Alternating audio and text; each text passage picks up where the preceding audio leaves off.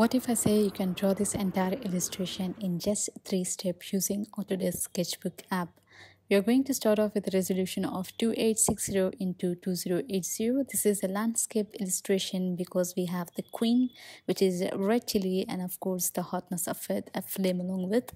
We are starting off with a backdrop, and I have added a base color of black, and then I have added a new layer. We are using Tata Inker to add all the color shade which will resemble like a wood or a log. And here I think the chili is placed on a table, and I'm just going to add as many color as I want. And then we are going to use blending brush to blend it across. You don't have to be perfect with this because either way we are going to add a shadow of black around it, and this actually look more realistic when you start working with the shadow and depth. Once you are done blending, make sure to add one more layer so that we add few more color of brownish and a little lighter shade of it so that it looks more realistic here.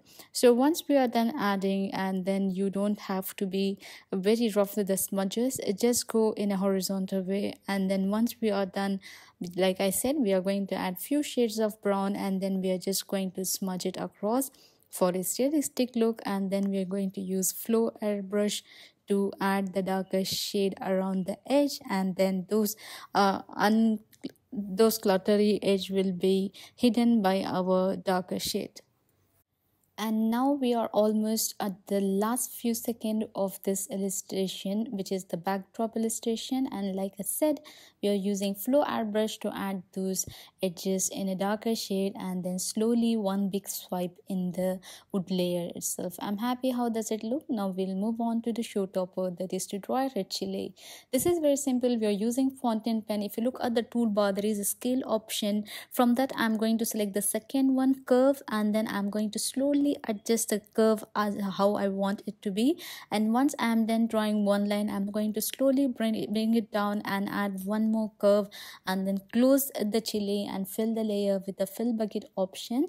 And then I felt like this is little bit narrow, not little bit, I need a little width of it, so I use the distort option from the image selection, and then I slowly place it around the way I want. And once done, I'm going to add a new layer beneath the chili layer to add the tip of the chili and fill it with a green color. And then I'm going to add lighter shade and a darker shade with the help of blending brush. I'm going to slowly blend it across till I feel it's okayish. Anyway, once we are done adding it, it's just few more steps to make chili look very realistic. One, if you're looking at any image, look at the shadow of that image. Second, look where it is getting highlighted. That's where the entire illustration become realistic, because you're giving more attention to the object than you have ever been given to.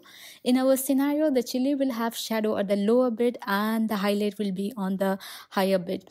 So here I'm adding those darker shade at the lower side of the chili with the help of flow airbrush. You make sure to use your sweet time because these are all in 2x speed.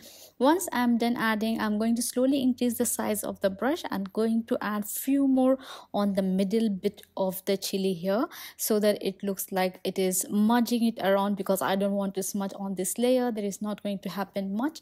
Then I'm going to add a darker shade of reddish tone, and then we are going to add the highlight, which will be on the top bit of the chili.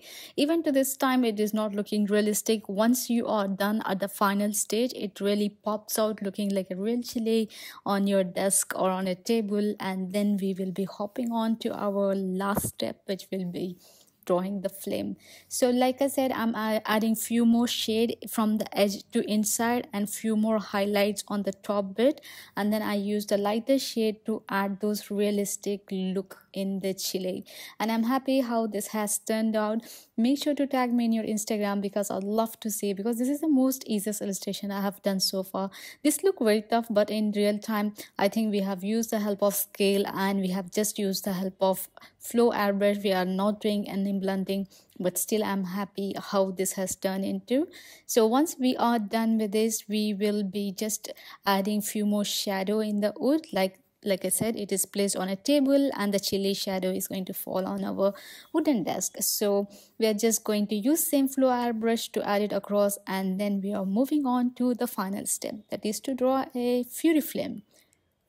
Now that we are in the final step, make sure to add as many layers as you want. We are just using freehand style, and with the help of fountain pen and an yellow tone, I'm going to slowly add a flamey like structure, and then I'm going to slowly give few more edge so that I can fill the layer. Also, you can just use the help of flow airbrush to do, but I felt like that will take a little longer time, so I'm using flow airbrush in the middle to make it a little bit orangish, and then I'm using wash brush to slowly smudge across the color and then bring this entire rough edges into realistic looking flame. These are all in 2x speed, so make sure to use your sweet time, and also comment down below if you are enjoying this illustration so far. Do I have to make more realistic illustration in future? I would be happy to, because my channel is more of an aesthetic illustration where we have beautiful sunrise and sunset, and some in the mid morning, some in the night, and it's very beautiful illustration I have compiled in my video. I'll make sure to leave the cue card for the entire aesthetic bit, because I'm going to add a new playlist called realistic, where we have done few of the realistic illustrations so far.